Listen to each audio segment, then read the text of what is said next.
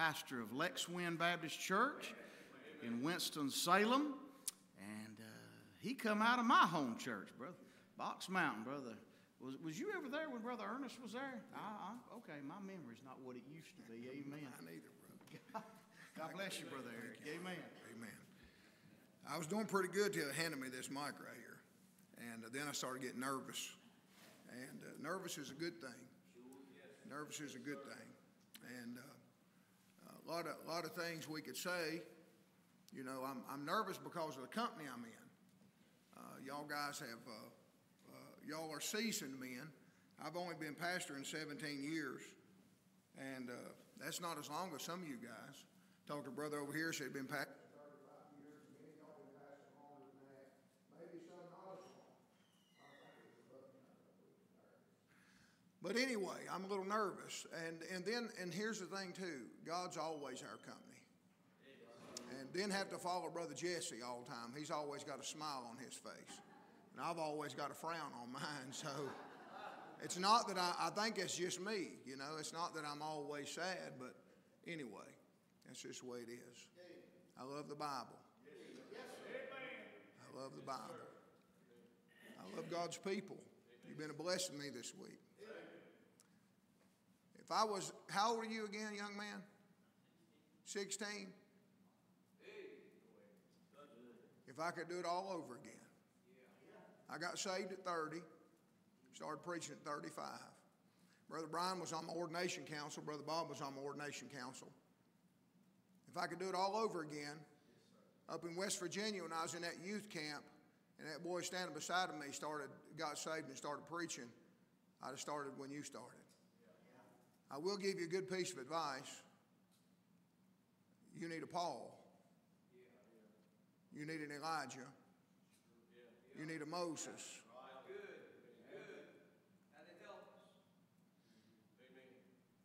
Every Joshua needed Moses. Every Elisha needed Elijah.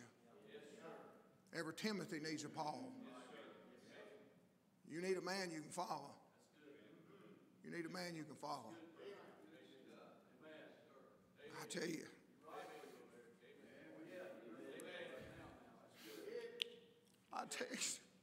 I text one of my, well, I actually got to take a picture with my mentor last night, Preacher Baker, Roger Baker, Calvary Baptist Church for 35 years. He come to Lexwin after I was pastoring. I done everything backwards. What I'm trying to tell you, young man, I done everything backwards. I got married out of the will of God. I started having children out of the will of God. I done everything backwards. When I got saved, I was in the will of God. But everything backwards. I started pastoring, then went to Bible college. Everything I done was backwards. But if I'd have had a man, I may not have had to do everything backwards. So find you a man and follow that man. A good man. Roger Baker come to Lexwin Baptist Church as I was already pastoring, and he asked me, he said, you be interested in coming to Bible college? And I said, no, I don't think so. I said, I can't afford Bible college. Little church that barely can pay me a salary. I said, I can't afford the Bible college. And he said, is that your only excuse? And I said, yes, sir. And he said, well, I'll just take care of that. He said, I'm administrator of the school. He said, I'll wipe off your bill. I'm the only person to ever go through Calvary Baptist Bible College in King, North Carolina for free. But that man invested in my life. And I was able to take a picture with him last night.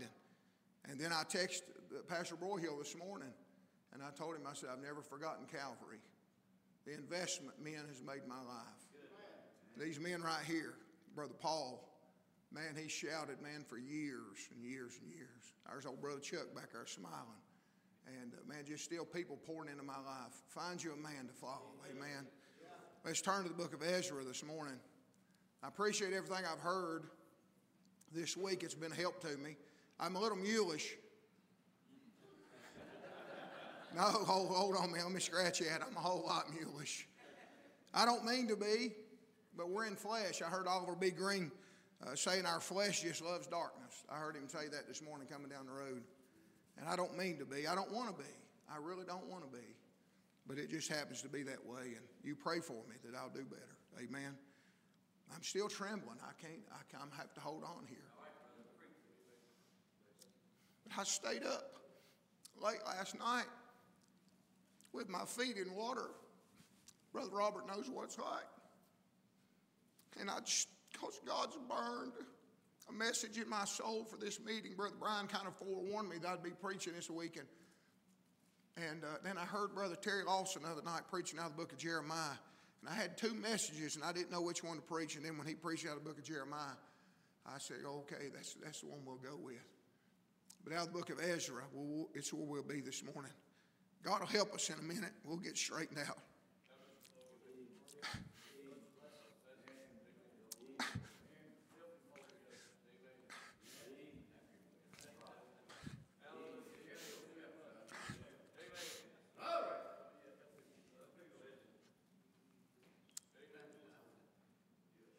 Born and raised in a little bitty town in West Virginia.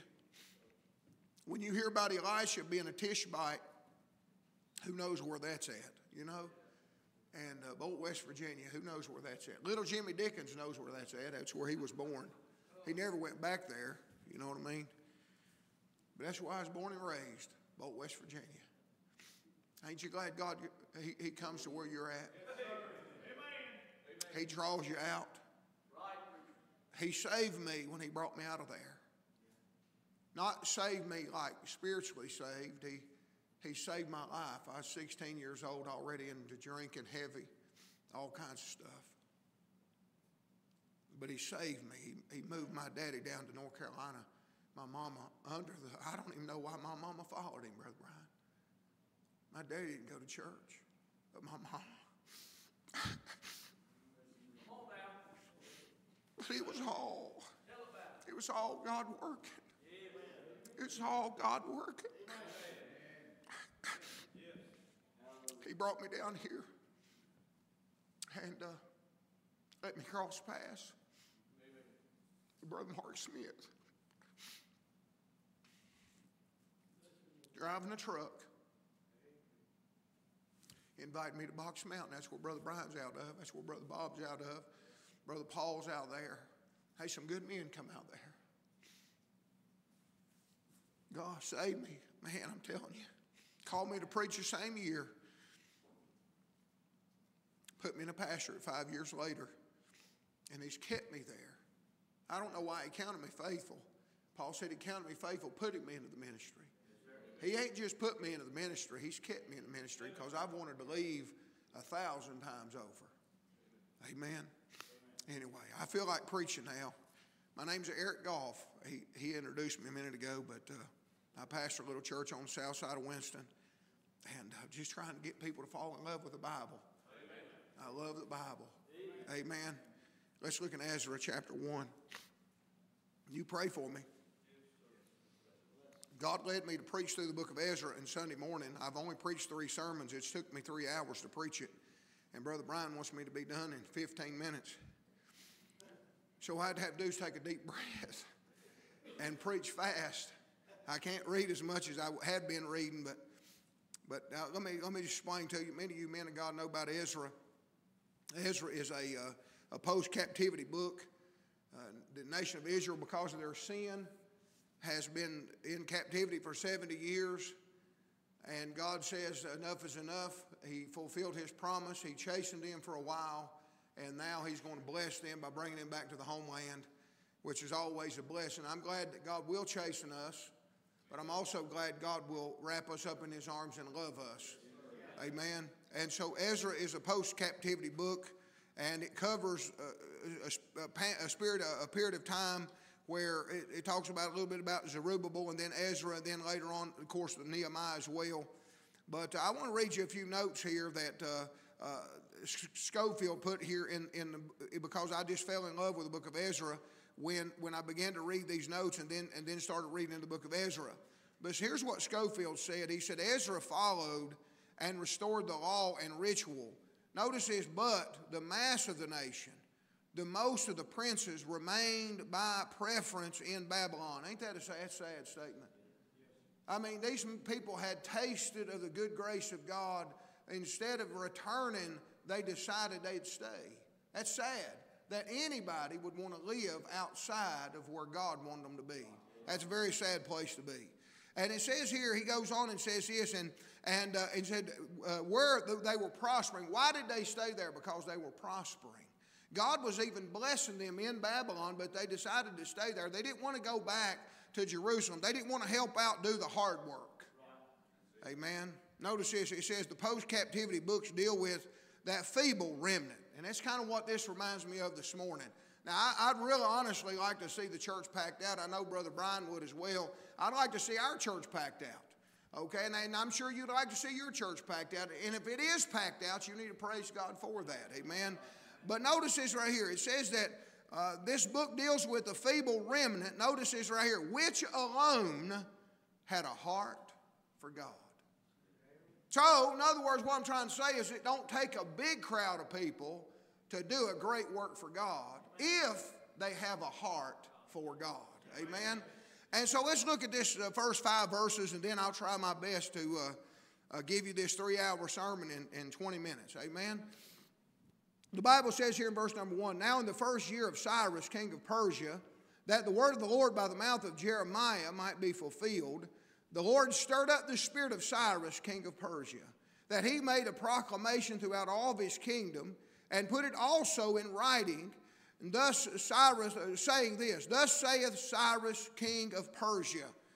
Notice this right here. The Lord God of heaven hath given me all the kingdoms of the earth, and he hath charged me to build him an house at Jerusalem, which is in Judah. Go figure. Who is there? Notice what Cyrus says after he made this proclamation. Then he says, who is there among you of all of his people? His God be with him. And let him go up to Jerusalem, which is in Judah, and build the house of the Lord God of Israel. He is the God which is in Jerusalem. And whosoever remaineth in any place where he sojourneth, let the men of his place help him with silver, with gold, with goods, and with beasts, besides the freewill offering for the house of God that is in Jerusalem. And then rose up the chief of the fathers of Judah and Benjamin, and the priests and the Levites, with all them, notice this right here, whose spirit God had raised to go up to build the house of the Lord, which is in Jerusalem. Let's pray. Father, thank you so much for the opportunity to stand here. And Lord, I thank you for the tears. I thank you, Lord, for the nervousness. Lord, you've helped me this morning already. Thank you for this young man. My prayer, Lord, is he'll just find him an Elijah or a Paul or a Moses, and God, that he will follow you all the days of his life.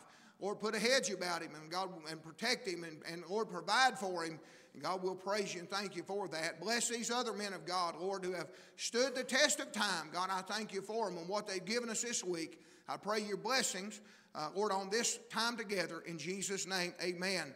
I wrote in the heading of my Bible, and this is what I've been preaching at our church on Sunday morning, and I wrote these words here, it's been 70 years, and that's long enough. And then I wrote these words, getting back to God.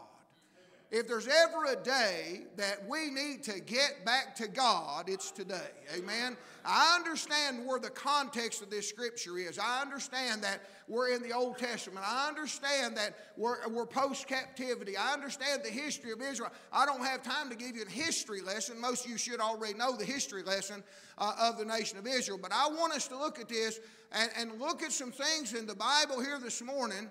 And I want us to see how they got themselves back to God and how we can take that and apply it to our life and we can get ourselves back to God. Amen? Now, if you would, you help me pray because I got to preach fast. Now, I want to say this before we get into the different points of the message. But according to the scripture here in verse number 1, we see that Jeremiah's prophecy had been fulfilled. Ain't you glad God keeps his promises? God keeps his promises. God keeps his promises. If you do right, he'll bless you. If you do wrong, he'll whip you. Amen. And if you'll read 2 Chronicles, I don't have time to read it, but if you'll read 2 Chronicles chapter 7 and verses 12 through 22, you'll see that God said this, if my people, watch this right here, if they do wrong, I'm going to get them out of the land. I'm going to tear down their temple that Solomon had just built. And guess what? They did wrong, and he did what he told them he was going to do. And let me say this, if we do wrong today, He'll do the same thing for us. You said, preacher, how do you know that? Because He's the same yesterday, today, and forever. And if He'll whip Israel, He'll whip the church. Amen. Amen. By the way, the Bible says judgment must first begin at the house of God. We shouldn't. Has anybody here volunteering for a whipping? I know when my mama, somebody was talking about a hickory stick yesterday. Hey, my mama didn't use hickories. She used forsythia bushes. Amen. That's in big old long green bushes. Hey, they bloom you out in the summertime or the spring. I'm going to tell you something. They make good switches. Amen.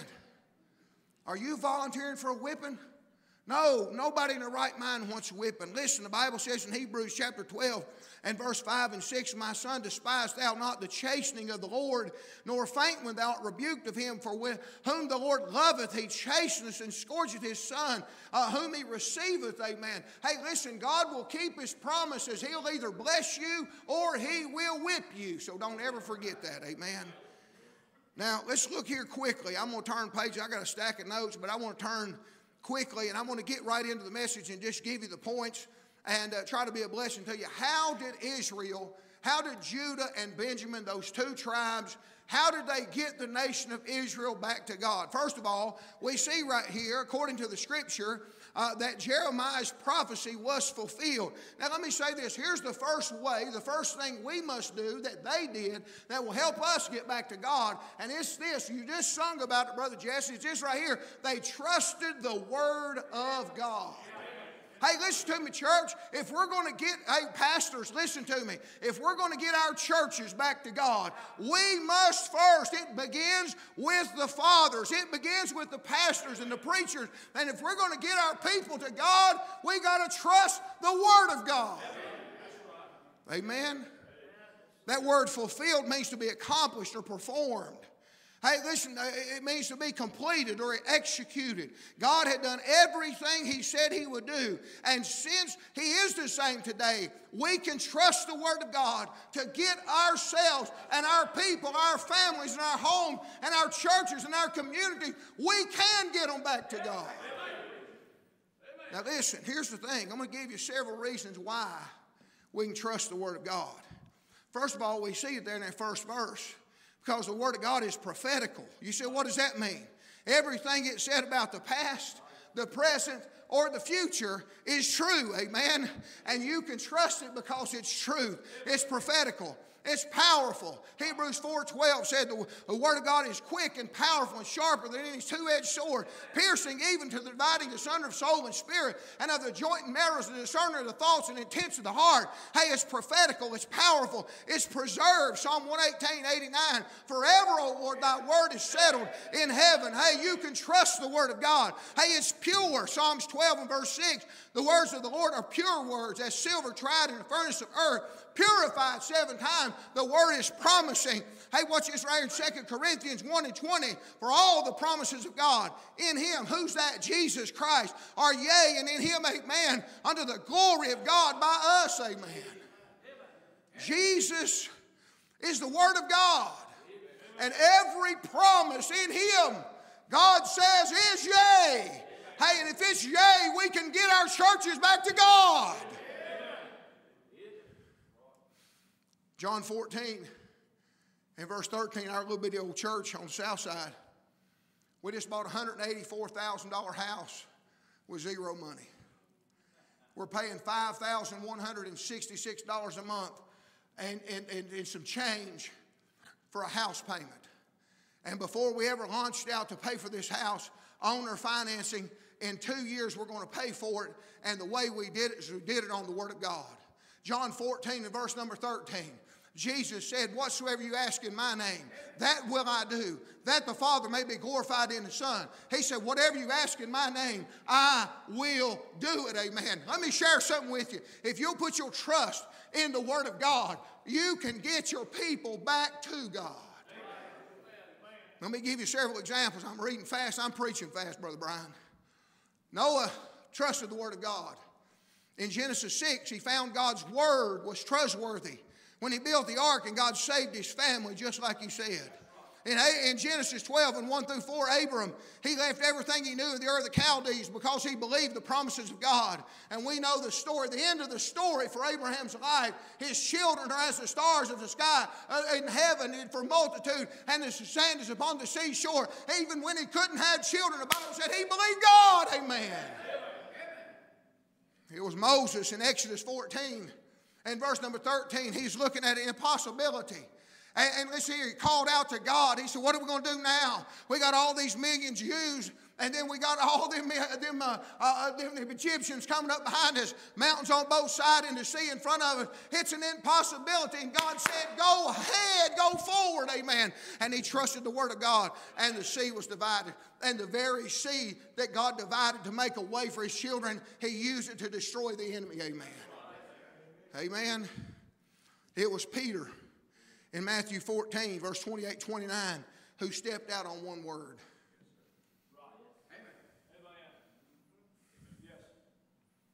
See, it don't take a whole lot of God's word to get a work done.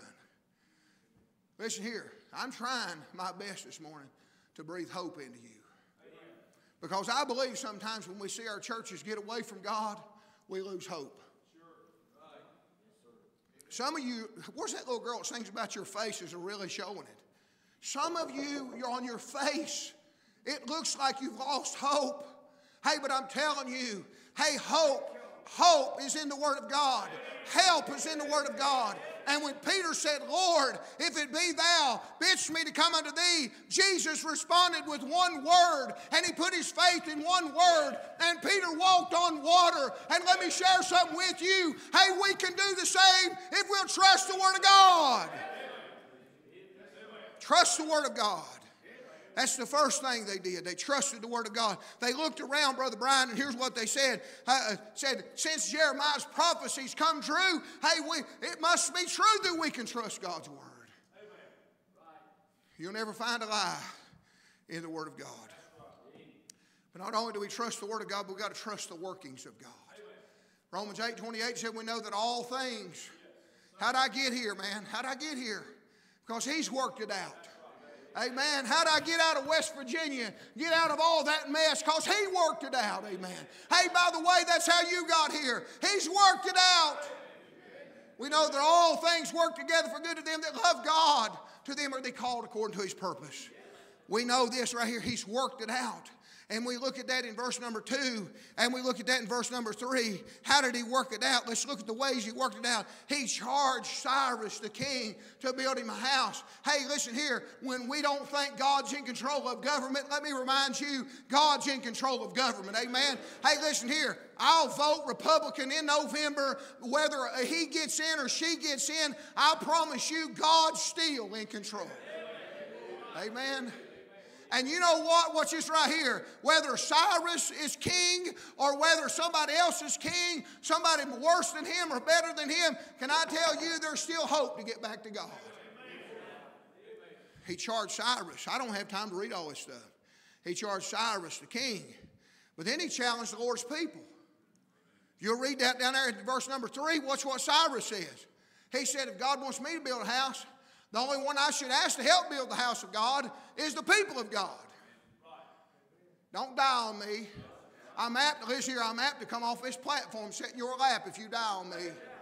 Don't die on me. Listen here. Hey, you die on me, you're dying on God. Hey, listen, it ain't the world's job to get the church back to God. It's the people of God's job to get the church back to God. Amen.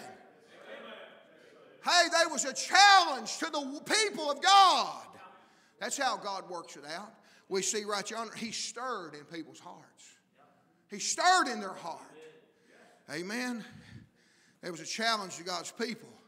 Then there was also compensation for the work of God. God even worked that out. Hey, listen here, before we bought that house, Brother Gary, 2 years or a year and a half ago, we ain't quite got it paid for yet. Do you know God already knew how he's going to pay for that house? You know why? Because he compensates his work. In other words, God's not going to guide you where God won't provide for you. Amen. Hey, we don't need to lose hope. We don't need to say we can't get the church back to God. Hey, we can get the church. You say, preacher, it costs too much. Hey, Jesus paid it all. Amen. He compensates for his work. By the way, you say, how did he compensate for it? First of all, he told everybody who wanted to lay around in their prosperity that they needed to take care of everybody that was going back to Jerusalem. And then when Cyrus saw all that going on, he said, let me get in on the action because I want God's blessings too. Hey, God controls the finances of this world. Amen. Amen. The heart of the king is in the Lord's hands. Amen. And if there's I tell our church this all the time, I said, if there's a rich man in Charlotte, North Carolina, and God wants his money in my bank account, he'll make sure it gets there. Amen. One of our house payments come due several months ago on the last day. We was about $2,000 short. And I was sitting at the house praying and fasting, and I was stretched over my Bible, and my phone rung. It was a guy out of Georgia. I'd worked with him in Idaho on building a preacher's house out there, Brother Matthew Beavers.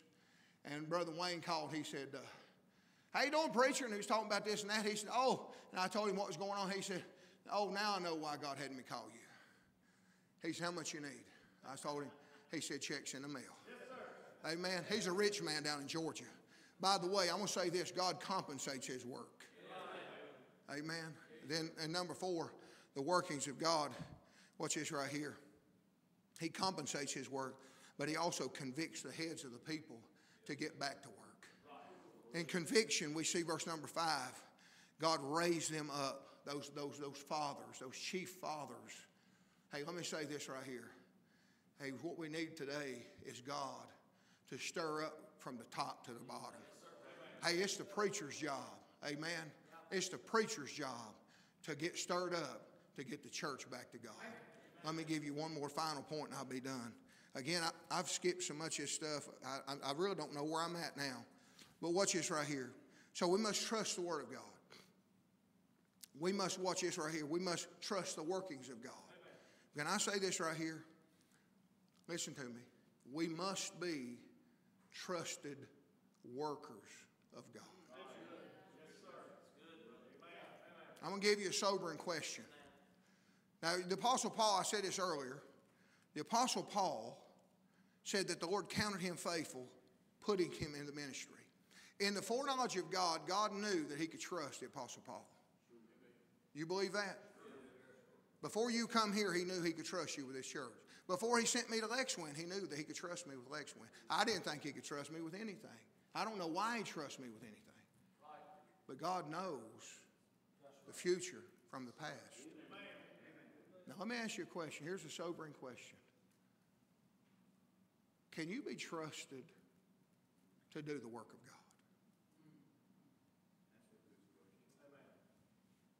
Can God trust you to do the work of God?